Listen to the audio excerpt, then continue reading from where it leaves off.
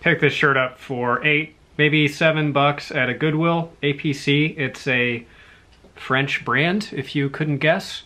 47 bucks. It's a solid brand. The sell-through is so-so, but I've picked up everything that I found. This is one of the brands that I used to source. I think I did it once or twice off of Poshmark to flip on Poshmark.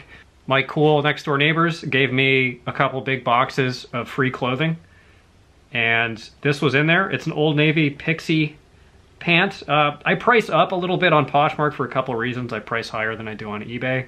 And this sold for full asking price of 17 bucks almost right away, which was kind of a shocker. I think I got lucky a little bit. I would not pick these up for more than like $1 or $2. This would have been, I think, a $1 item. Levi's 513s. I have a breakdown in the Menswear Manifesto of every cut of men's jeans by sell-through. There's a link to that in the description if you're curious. It's free, pay what you want. The second pair of RRL Ralph Lauren jeans sold for 80 bucks. This is the one that was in worse condition. It had a lot more wear than the other one, which sold pretty much right away, as you can see on the pocket here. So it took slightly longer to sell, but still flipped for 80 bucks. This is one of my all-time favorite tags to find. This double RL right here. And sales were really terrible for a while, and they've picked back up. They're still not great, but they're definitely better. I got this at the bins, and it wound up in the bins because it had a stain on the front there, and it had a broken button on the cuff. Still flipped for 35 bucks. The brand is Missoni, which you can't see all that well. There it is, Missoni. It's an Italian designer brand, kind of like Ferragamo, in that sort of a genre, and I don't find it all that much. I don't think it's like a hot seller, but it can be worth better money, and this was an interesting kind of a knit herringbone. I don't exactly remember where I got this. It was definitely a retail thrift store, and I probably paid at least 10 bucks for it. 10 bucks, very well worth it. That's Ralph Lauren Black Label, which is one of the best Ralph Laurens to find. I would say Black Label and Purple Label are the two most expensive. Purple Label probably being a little superior to Black Label, and Ralph Lauren. Those are the three that are like the big marquee sub lines of Ralph Lauren. It's 100% linen. I think it's a contemporary manufacturer too. 150 bucks, it sold really quick. So just across the board, all check boxes checked off. Great brand, right time of year, right fabric, at a reasonably decent price. Most of my suits and suit jackets, I don't price up above 100 bucks. That's kind of the sweet spot for me. That's where I like the price. Something really special like this, I do price up. A testament to how strong this brand is, Vuori. I got it at the bins. It was covered in purple paint splatters, still flipped for 18 bucks plus shipping on Poshmark. Someone said in my Vero video that Vuori is starting to rattle its saber a little bit.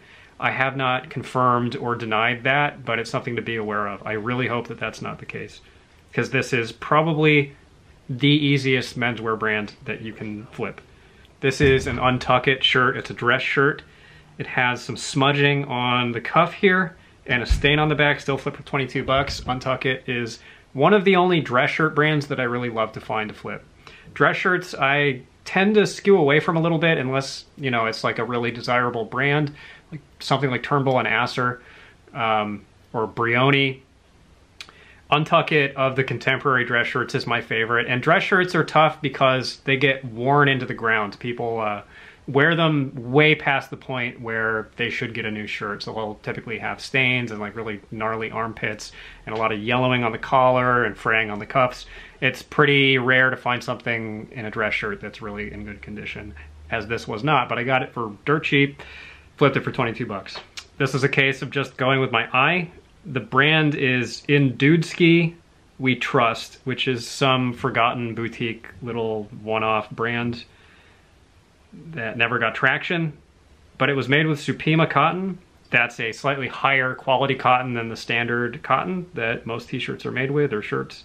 Great bins brand. I've hyped this brand up a lot on this channel. It's Fox Racing. And this is like a motocross tank top. Flip for 15 bucks. I don't spend up for it unless it's something really cool. But I pick it up every time I find it at the bins, and all of it will typically sell. This is another brand that I will pick up in dress shirts. I'll pick up anything that I find that's Isaiah Napoli. The logo is this red coral thing there. So if you ever see that anywhere on a piece of clothing, that means it's probably Napoli, and some very high quality stuff. The suits and the jackets can be worth hundreds of dollars. It's one of the higher end suit brands or formal clothing, men's brands that I have found more than one time. This is a pair of women's jeans that I got at the bins, and it had some distending around the crotch, which happens with denim fabric, or really any kind of fabric that has spandex or elastane content. If it's stretch fabric, it can get stretched beyond its capacity to snap back, and you get this kind of ruffled texture on the fabric, and you really have to be on the lookout for this on women's denim, especially around the crotch. And it is not prohibitive of a sale, clearly, because this still sold for 31 bucks, but it does diminish the value of the jeans quite a bit. Mother is an excellent brand. It's one of the few buy-on-site women's brands that I know about. Their denim is just kind of universally worth money. This is a factory-sealed DVD box set of Sports Night, a TV show that I'm not familiar with. $78. Full asking price, which is pretty remarkable, and this goes out media mail, so shipping was really cheap. I just put it in 2 nested bubble mailers. This is Ex Officio, which is a pretty low-end brand. This was in my outdoor clothing brands tier list video, and it was lower down, probably around D tier. Don't remember exactly where I put it, but it's not great. Found it at the bins. This is what's called a waffle knit shirt, that kind of texture. Waffle knit and thermal are synonymous to my mind, at least in these kinds of t-shirts. Could also have used base layer. Well, I did use base layer because I'm such a genius. Another phenomenal bins piece to pick up that gets picked over quite a lot, or, you know, picked past, I should say. The bins I have found, there's a lot of gold sitting at the very bottom of the bin underneath all of the larger clothing pieces, almost like a box of cereal, how the bottom layer will just be dust, cereal dust.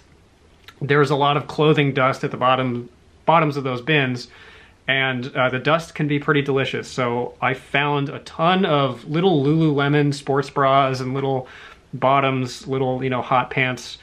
And this is an example. This is a sports bra. Sports bras are great to flip because they don't have the wiring in them like bras have, bras.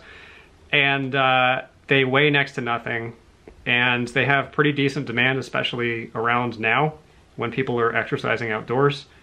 And Nike in general is just a solid bins brand.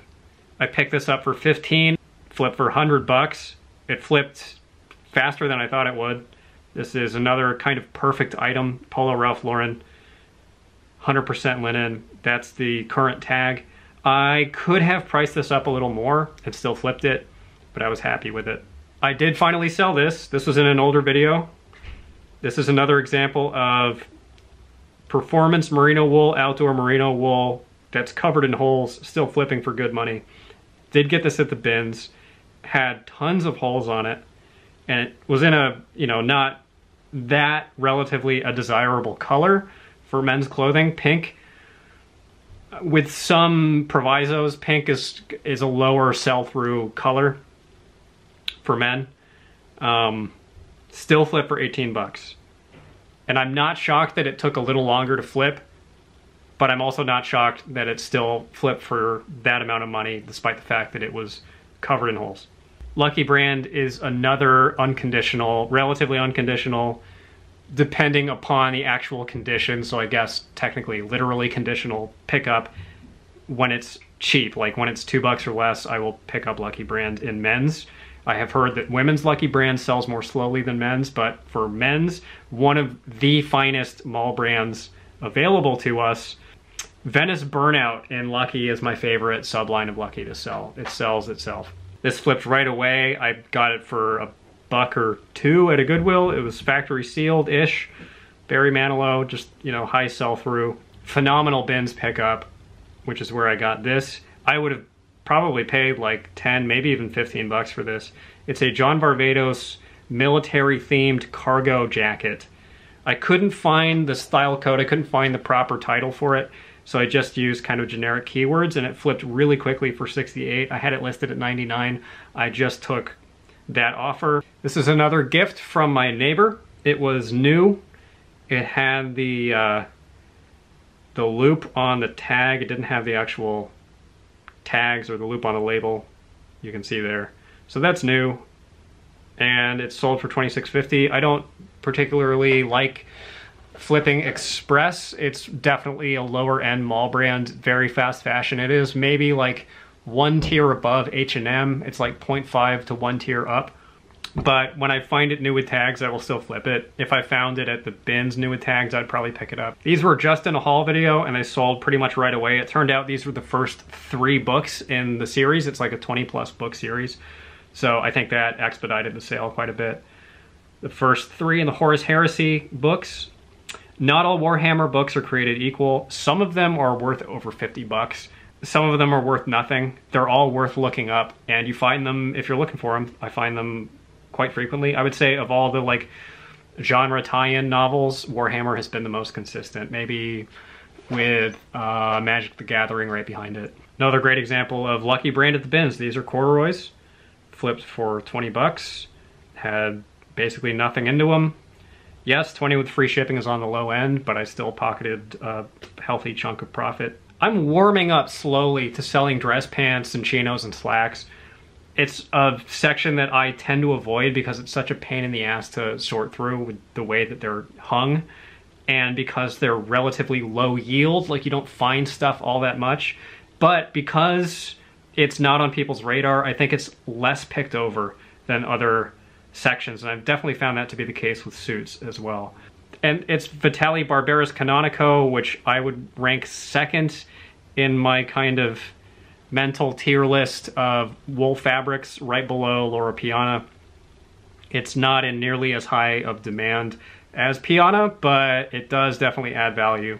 Oakley, kind of like Fox Racing actually, is just a really solid bread and butter brand. You can get it for cheap. It's not on a lot of people's radar, certainly in terms of pricing at the thrift stores. And it's not on that many people's radar as a resale brand, I don't think. People know about it, but the demand is pretty healthy. Another one I got for $1 would not have touched it for more than, say, $5. Even at that price, I probably would have skipped it, but because it was just such a softball underhand pitch right over the plate, I picked it up, flipped it for 36 bucks. And I picked it up because it was of recent manufacture, and it's Tommy Hilfiger, which is generally trash. But it had this thick felt fabric. It was this cotton blend. It felt kind of woolly. It was like really thick and soft. I've also grown fond of selling Dockers that's new with tags. Every time I seem to list it, it seems to flip almost immediately. And same is true of Hagar. New with tags, they seem to have a really strong resale market, which is pretty exciting because you do find this stuff every once in a while. I've said a few times in a few videos that I don't really source shoes anymore unless I find something that's really remarkably valuable. And this was one of those days. This is a while back. It took me forever to get around to listing them just because I always drag my feet. Sorry, that was an unintentional joke. When it comes to listing shoes, it's just such a tedious process to me. I don't enjoy it at all. But I do enjoy flipping $10 shoes for 200 bucks. The brand is Belvedere, and that's real crocodile skin. That's what's called a hornback shoe, which I learned through the process of researching these shoes. Hornback meaning that ridge of spines running down the middle that weren't in all that great of shape. Some of them were turned over, bent over, super, super rare. Genuine alligator skin, genuine crocodile, ostrich leather, snake skin, these exotic leathers and skins typically will add value to a piece. Something like this, I think, probably regardless of brand, is worth picking up if you can get it for a reasonable price. Very, very, very not common. And there's this old adage in reselling that ugly sells, and ugly does sell. That is a really good rule of thumb in an arena where there are very few rules of thumb that actually consistently apply. ugly, tacky, nasty, gaudy, brightly colored, color blocked, weird patterns, weird skins, stuff that you personally may not be caught dead wearing is the stuff that a lot of the time will be able to fetch a higher price because people want it. It's a more niche market. People are going to pay up for it because it's less common. Don't remember where I got this. It's FootJoy, which is a great middle of the road bread and butter brand. The golf shorts, golf pants, polo shirts, jackets are all gonna sell well various times of the year. I pick it up whenever I find it for cheap. It's never really let me down. Sometimes it does take a little longer to sell, but a brand that I'm happy with, and I hope I'm not too redundant in saying this, I've said this a few times, but when you find polo shirts that are branded with golf courses or golf tournaments, that is not prohibitive of a sale. Company logos much more so, but golf stuff does not really diminish the value all that much. In fact, for some instances, it will actually add value to the piece because specific golf courses or golf events will have their own demand. They will carry over into the piece. I don't know if that was the case with the bridges, and that's the size right there. It's not a copyright or trademark logo, that's the size. Skipping over a bunch of the lower end flips that aren't that remarkable. This is a new one for me. It's a child's spring suit, wetsuit. I should have said spring suit in the title, but I didn't. Spring suits are the ones that have short sleeves and legs. Pretty sure, I'm not a surfer, that could be wrong. But it weighed like 10 ounces or something. It was only like this big. Got it at the bins, so this shipped out first class. Wetsuits are an interesting niche that I should know more about because I find them a lot living in San Diego. And some of them I know obviously are worth money. Something that would be probably worth flipping locally more than maybe shoving into a large flat rate box and shipping out. Wetsuits I'm a little bit trepidatious of because they're made of neoprene, and neoprene is tough to find holes, puncture holes, and tears in because it's so dense and springy. I know that from fishing and wearing neoprene waders when I was a kid. So I kind of steered away from them, but there definitely is money there and it's something I should know more about. But something like this is just super easy.